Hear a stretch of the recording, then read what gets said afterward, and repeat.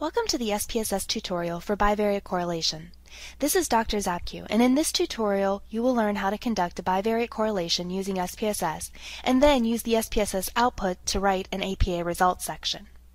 The research question that we will be considering for this tutorial is there a significant relationship between online university students' sense of isolation and perceived learning? Accordingly, the null hypothesis that we will be testing is there is no significant relationship between online university students' sense of isolation and perceived learning. As you can see from both the research question and the null hypothesis, we are considering two continuous variables, the scores on the sense of isolation measure as well as the scores on the sense of perceived learning measure. Thus, it's appropriate for us to conduct a Pearson product moment coefficient because it's designed to test the relationship between two interval level or continuous level variables. By conducting the Pearson's product moment coefficient, we can determine both the strength as well as the direction of the relationship between the two variables. Let's begin considering this research problem by analyzing the data in SPSS. Once you've opened IBM SPSS, open the dataset in which you desire to work with. Here we are using the correlation practice dataset. In SPSS, before performing a correlation analysis, it's a good idea to generate a scatterplot. This enables you to check for violations of assumptions such as linearity and homoscedasticity. Inspection of the scatterplot also gives you a good idea of the nature of the relationship between the variables that you're studying. To create a scatterplot, from the top of the menu screen, click Graphs, then click on Legacy Dialogues, then click Scatter Dot. On this page, to progress, click the button Scatter Dot.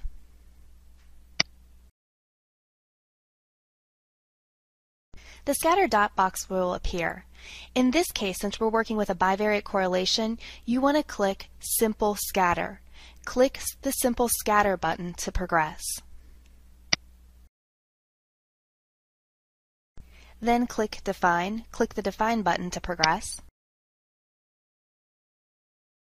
Here you will define the variables under study. First, click the isolation variable. Here it's called community. Click the arrow button to move the variable into the y-axis box. Click the arrow button here to progress. Once you click the arrow button, you will see that the variable is moved into the y-axis box. Now you want to select your second variable under study. In this case, it's perceived learning. Selected perceived learning, again click the arrow box next to the x-axis box to move the variable into the box. Click the arrow button to progress. In clicking the arrow button, the perceived learning variable will be moved into the x-axis box. You can then click OK to generate the scatterplot.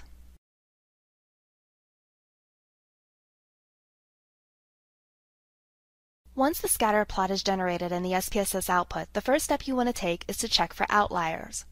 Check your scatter plot for outliers. That's data points that are very high or very low or away from the main cluster of points. Extreme outliers may simply be extreme outliers, or you may need to go back and check your data to ensure that the data was entered correctly and that there are no errors in the values. Note that outliers are serious because they seriously affect the data analysis. Some statisticians recommend that you remove extreme outliers from the dataset, while others suggest that you recode them. Recoding and removing is not within the realm of this tutorial and thus won't be discussed here, but it is something that you need to be aware of. Next, you will want to check your scatterplot for violations of assumptions. There are two violations you want to look at. The first is homoscedasticity. You want to ask, what is the shape of the cluster? Is it even, creating a cigar shape, or does it narrow out and then get fatter at another end? If you have a cigar shape, this indicates that the assumption is tenable. In this case, we can say that the assumption is tenable for our data set. The second violation you want to check is that of linearity. If you can draw a straight line through the main cluster of the data set, then you can say that this assumption is tenable. However, if it's curved in any way, then it's not tenable. Next, you want to inspect the scatterplot to determine the direction of the relationship between the two variables under study. The scatterplot can tell you whether the relationship is either positive or negative. If you were to draw a line through the points, what's the direction that it would go? Does it go left to right, upward, or downward? If you have an upward trend, this indicates that you have a positive relationship. That is, that high scores on the x-axis are associated with high scores on the y-axis. If you have a downward line, this suggests that a negative correlation. That is, that low scores on the x-axis are associated with high scores on the y-axis. As we inspect this specific data set, you will note that we have a negative correlation because we have a line going downward. We will verify the direction of this relationship when we actually conduct the correlation analysis. There's one more step that we need to do before we actually conduct the correlation analysis. We need to check the settings. Choose Edit and then Options.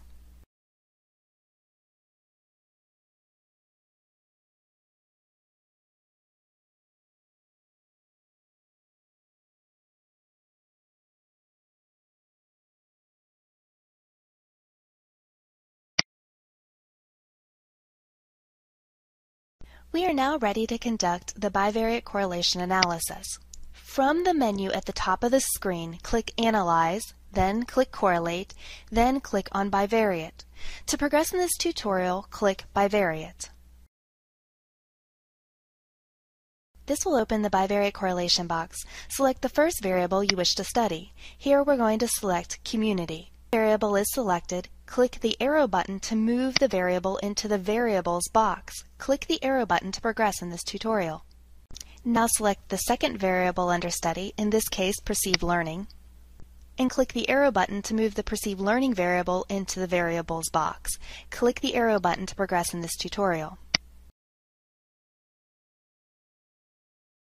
Once you have moved both variables under study, in our case Community, which represents isolation, and Perceived Learning, click the Options button to open the Options box.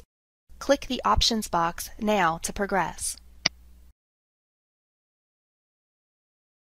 Once the option box opens, tick means and standard deviations. This ensures that the descriptive statistics are shown in your output.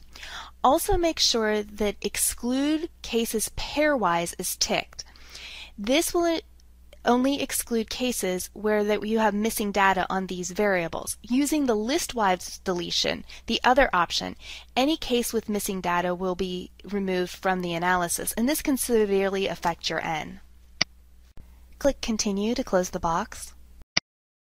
This will take you back to the bivariate correlation box. Make sure that Pearson is ticked. Remember, we are working with two continuous variables, therefore we can use a parametric statistics, which is Pearson, and then also make sure that the two-tailed is ticked. Remember, we have a non-directional hypothesis, so we are going to conduct a two-tailed test. Also, tick Flag Significant Correlations. This will give us asterisks next to all the correlations that are significant. When you ensure these three boxes are ticked, go ahead and click the OK button. Click the OK button to progress in this tutorial.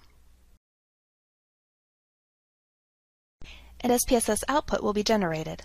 SPSS output has been generated. The first step that you will want to take is to check the sample information and then note the descriptive statistics. You will want to check the N. Is it correct? If there's a lot of missing data, you will need to find out why. Note that the N for Community is 433 and the N for Perceived Learning is 430. However, note that there are 426 cases, you can be seen in the correlation box, that had scores on both of the variables under analysis. So our N is actually 426. You will also want to take a look at the descriptive statistics box. This will provide information about the mean scores on both variables as well as the standard deviation, which you will need to report in your APA results section. When you are finished looking at this slide, please click the mean of the Perceived Learning score to progress in this tutorial. Next, you will want to assess the significance level. To consider the significance level, look at the correlation box listed as SIG two-tailed. You will note that the significance level is 0.000. Since this is less than our alpha level set at 0.05, we can say that our results or our correlation is significant. Note, you can also note that the correlation is significant by determining whether or not there are asterisks by the R value. On this page, roll your mouse over the significance level to see how you would report the level in APA style. When you are finished, click the mean of the perceived learning scores to progress. After you have determined whether or not there is a significant relationship between the two variables, you need to assess the direction as well as the strength of that relationship. Note, if you have a significant relationship, then the direction and the strength are important. If there's no relationship, then you don't really need to look at these numbers. Let's first determine the direction of the relationship. Look at the Pearson's correlation coefficient in the correlations box. Is there a negative sign in front of that value? If there is a negative sign, this means that you have a negative correlation between the two variables. If there is no sign in front, then you know that you have a positive correlation between the two variables. If you have a negative correlation between the two variables, you can then say that lower levels in one variable are associated with higher levels in the other variable. If it is a positive correlation, you would then say that high levels in one variable are associated with high levels in the other variable. In order to progress in this tutorial, look at the Pearson's correlation coefficient and determine how it should be interpreted. Click the right answer in the box next to the correlation box to progress in this tutorial. Now that we determined that we have a negative relationship between our two variables, perceived learning and isolation, we can look at the SPSS output to assess the strength of the relationship. Note that we determine the strength of the relationship by looking at the size of the value of the correlation coefficient in the correlation box. It's highlighted here. The range of that value can be from -1 to 1. A correlation of 0 indicates there is no relationship at all, whereas a correlation of 1 indicates a positive relationship, a perfect positive relationship, and a value of -1 indicates a perfect negative correlation. We can use Cohen's guidelines to further interpret this value. Note that 0.1 to 0.29 indicates that there is a small relationship between our variables. 0.3 to 0.49 indicates a medium relationship, and 0.5 to a perfect 1 indicates a large or strong relationship. Look at our value here. It is 0.58. So based on this, what do we know is true? Do we have a strong relationship or a weak relationship? Click the correct answer to progress in this tutorial. Finally, you can use the SPSS output to calculate the coefficient of determination. The coefficient of determination gives you an idea of how much variance your two variables share. It's easy to calculate. All you have to do is square your R value and multiply it by 100. In our example, the Pearson's correlation is 0.581. When squared and multiplied indicates 33.76% shared variance. That is, that students' sense of isolation helps explain 33.76% of the variance in their scores for perceived learning. If you roll your mouse over the R value, you will see how to interpret the coefficient of determination. When you're finished, click here to progress in the tutorial. Now that we have looked at the SPSS output in a step-by-step fashion, let's look at how we use this output to write an APA results section. Here's an example of one way that you could write your results section from the SPSS output that we looked at. Take a few minutes to read over this. When you're done, click anywhere on the slide to progress. Thank you for taking the time to work through this SPSS tutorial for bivariate correlations. You should now know how to conduct a bivariate correlation using SPSS and use the SPSS output to write an APA results section.